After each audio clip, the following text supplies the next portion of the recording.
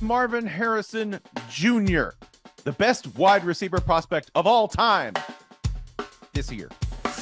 This is Big Dumb Football. I am Spencer Hall. I am talking to you from the Big Dumb Garage, where we are going to answer the questions about football that you need answered. What is a Marvin Harrison Jr.? He's 6'4". He plays wide receiver for the Ohio State Buckeyes. He is terrifying. He is fast. He says he wants to run a 4.38 at the NFL Draft Combine. When he worked out with CJ Stroud and caught balls for him, he was a distraction because people said they were window shopping for next year just looking at him. He's a monster. Let's figure out exactly what kind of monster. You might be asking, well, who does he remind you of? That's a cheap trick. Comparisons are shallow ways to look at a player. So let's make some shallow comparisons because that's all we've got. Comparing him to several different receivers is going to happen here because he combines so many different things from so many good receivers. He's reminiscent of so many talented dudes. He's like Randy Moss in terms of being physically dominant. He's a better route runner, though. His route running is more reminiscent of somebody like a Devontae Adams or a Keenan Allen, all right? His catch radius, it can be DeAndre Hopkins-esque, although not quite as, stretchy and unreal. And then to me, in terms of strength, he's like AJ Green. He's like a Julio Jones. He's like the kind of guy who, if it's one-on-one and I need you to body away from a guy, he's definitely got the kind of brawn to do that. And yeah, he's got some Calvin Johnson in him, especially because I think we're just sort of scratching the surface of what his potential is because he will play with professional quarterbacks. I mean, he's already played with a professional quarterback in terms of CJ Stroud. And like Jamar Chase, he's reminiscent of him because he's open. He's always fucking open. This is where we get into coverages and why wide receivers are some of the most dangerous and some of the most over-considered, prepared for players, because we talk about coverages and things that you can do to take away a wide receiver. One, you can have a cornerback who's just as good as Marvin Harrison Jr. There may be 3 or 4 of those in the world right now, and maybe 1 in college. I wish you luck. It's probably a better idea to try the following things.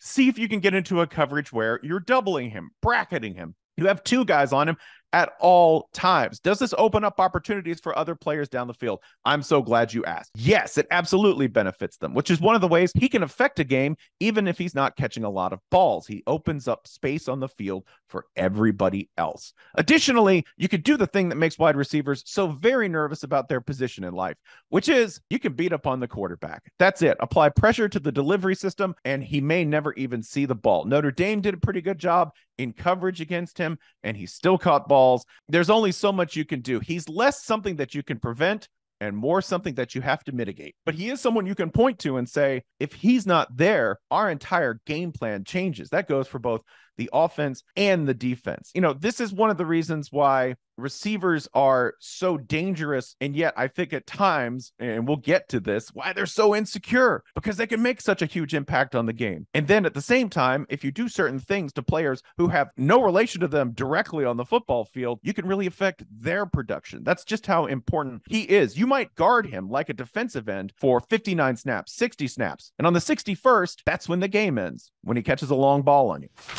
Well, as I am a Heisman voter, let's put a sound effect like a ding, trophy, stars.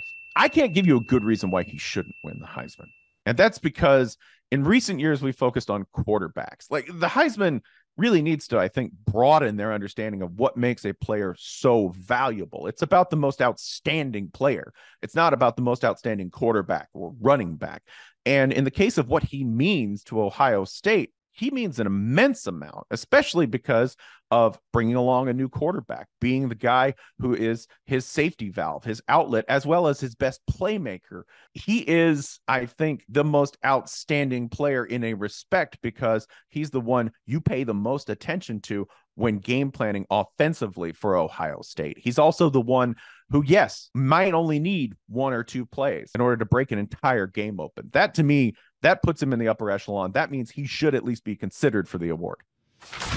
The good news in conclusion is that Marvin Harrison Jr. is obviously an elite prospect. He's obviously unique. He's obviously a special player who has special potential, both for the rest of this college season and beyond. The bad news is you're an elite wide receiver. Your existence is dependent on at least 6 other people doing their jobs perfectly and 1 other person doing their job poorly, the cornerback in front of you.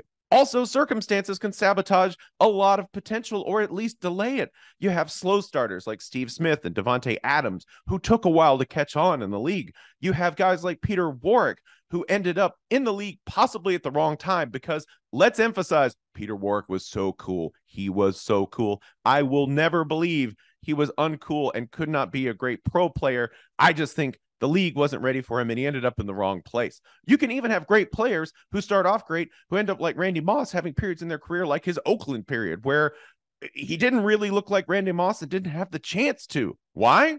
It's a big dumb sport, which is why Marvin Harrison is both the easiest pick and the surest thing I can tell you about at wide receiver, and also one of the most uncertain.